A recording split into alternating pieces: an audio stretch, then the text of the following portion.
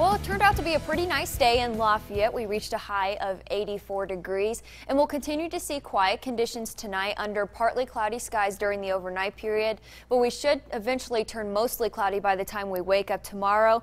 And then we also have a slight risk for severe weather, and this will arrive late in the day Monday and overnight into Tuesday morning.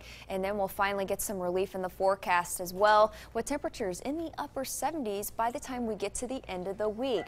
But for now, we're under mostly clear skies. Temperatures currently 75 degrees, and we have winds coming in from the south at 7 miles per hour, keeping those temperatures pretty warm at this hour. 73 in Kokomo, currently 74 in Rossville, and 76 degrees down in Crawfordsville. We had a few light showers move through the area earlier this morning and early afternoon. We have since then dried out. We have a few clouds hanging around, but we will see more clouds build in during the overnight period as well. This shows around 5 o'clock in the morning. We really should wake up to mostly cloudy skies by the time we wake up tomorrow morning, with temperatures in the lower 70s, 71 in Lafayette and 72 degrees for an overnight low in Crawfordsville, and into the upper 60s up to our northern counties, overnight low of 69 degrees in Winnemac. We should stay dry for the first half of Monday, but by the time we get to the afternoon, again, we have those hot temperatures and the humidity. We have that chance for a pop-up shower or thunderstorm during the afternoon hours,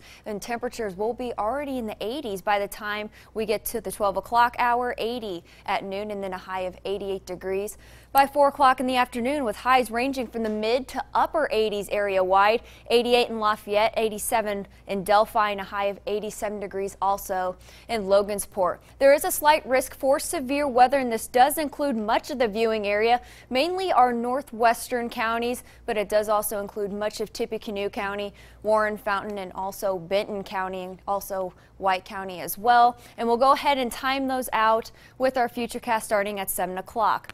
We'll see that chance for a pop-up shower or thunderstorm in the evening. But by the time we get to midnight, we have a line of showers and storms, and that'll sweep through the area during the overnight period. That main line could produce damaging winds, large hail, frequent lightning, and also the possibility for maybe an isolated tornado. But we're not going to see any severe weather tonight. We'll have mostly cloudy skies eventually, dropping to a low of 71 degrees in Lafayette. And Monday, a high of 88 degrees under mostly cloudy skies.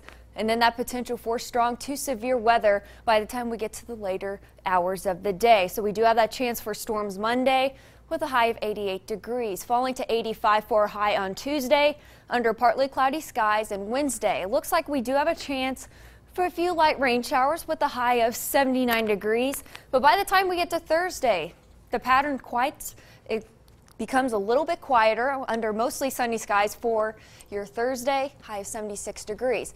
4th of July looks great, mostly sunny with a high of 80 degrees. And then Saturday and Sunday, partly cloudy skies with a temperature rebounding right back into the lower 80s, 82 next Saturday, and a high of 84 degrees next Sunday. So really, 4th of July looks great.